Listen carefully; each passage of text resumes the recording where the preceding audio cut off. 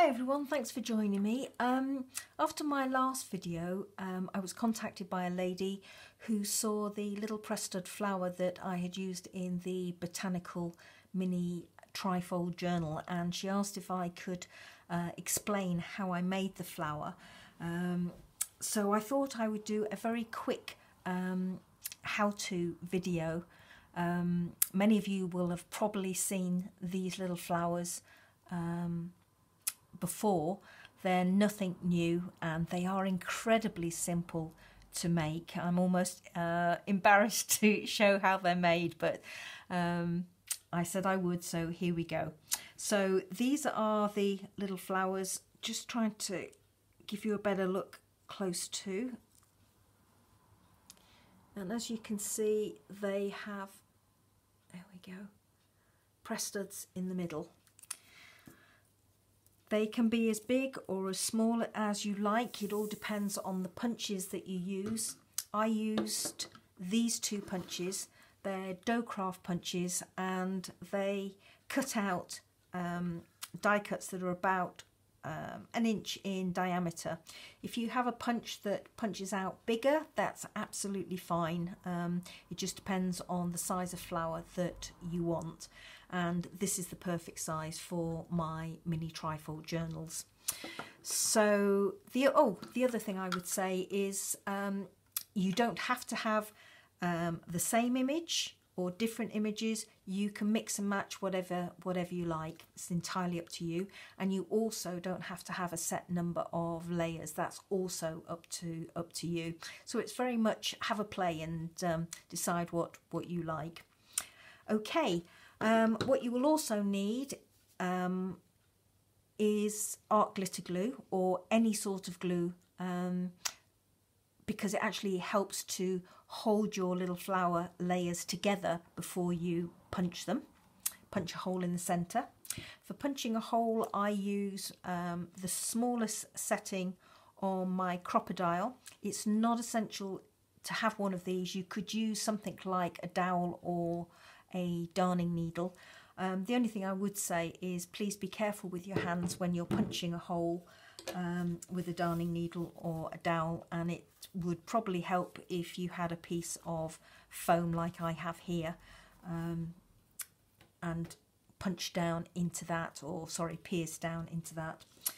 The other thing that you will need is your press studs, and again the colour and size is entirely up to you. These are some very tiny ones that I had in my stash, and these are the perfect size for my little mini flowers for my journals.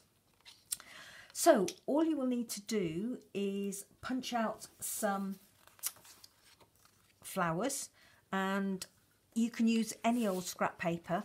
This is an old book page that I wouldn't use in my journals, so I'll use it for flowers. I'm not going after the image, I'm actually going after the colour here. So I'll use the other punch, I think. So I'm just punching out one of the flowers. And then on this one, as you can see, I'm going after the yellow colour. So I think what I will do, just rip that strip off so I can get my punch in closer and get the colour that I want. There we go. Punch that out. I'm going for 3 layers. What I like to do is find an old piece of scrap paper. This is a piece of tea stain paper that I had left over from last time I made these flowers, and I've just punched out another flower out of that. But equally, that strip that I've just ripped off, I could use that for punching out a flower. So nothing goes to waste with these, which is ideal. So all I do now is layer up my flowers, just making sure that they're all slightly off centre from each other. And as I say, I just put the tiniest dab of glue in the centre of each flower, just to hold it securely whilst I punch it. So that's my flower constructed. What you can do now is you can use a ball-ended stylus and either your piece of foam or the palm of your hand and roll it round to make it form the shape that you want and close it up. I don't tend to do that. What I tend to do is I tend to do it after I've put the press stud through my my flower.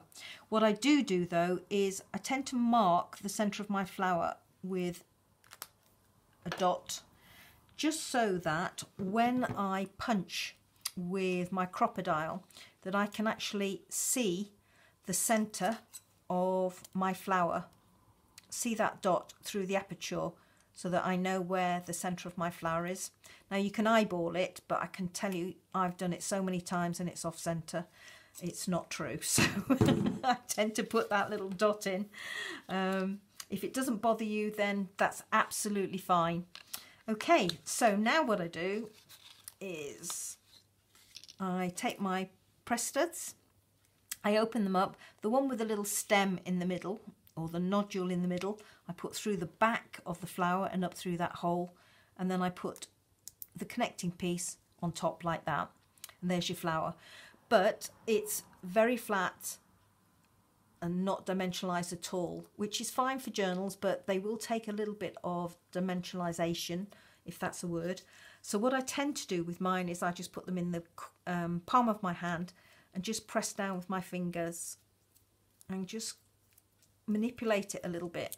And actually you can be quite rough with them, you know.